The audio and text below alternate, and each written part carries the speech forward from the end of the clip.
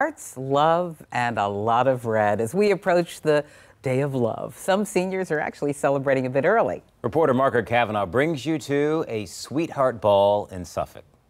Love is in the air for almost 200 seniors. I love it, just like I love Christmas.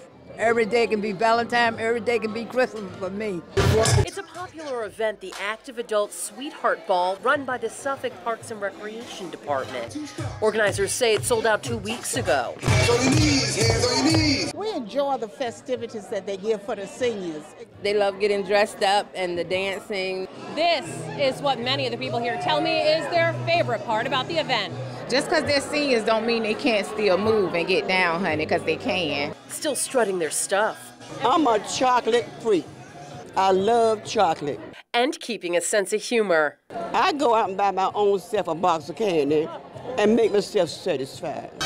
And remembering age is just a number. Case in point, these sisters, 98 and 101 today. She's unreal. She has 20/20 vision, and so she reads everything there is to read. And some of these couples know how to keep the spark alive. Never going to bed angry. Never.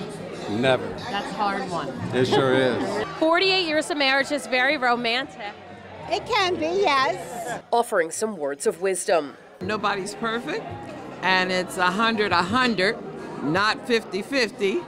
Once high school sweethearts. I was minding my business. I didn't know her, and she grabbed me. And here we are, 50 years later. Celebrating love and longevity. It's a lovely day because it's a love day, and I always enjoy. Come on, y'all. Here's to a happy Valentine's Day. Turn it up. I'm Margaret Cavanaugh for News 3. Well, News 3 is tracking 2020 and the race.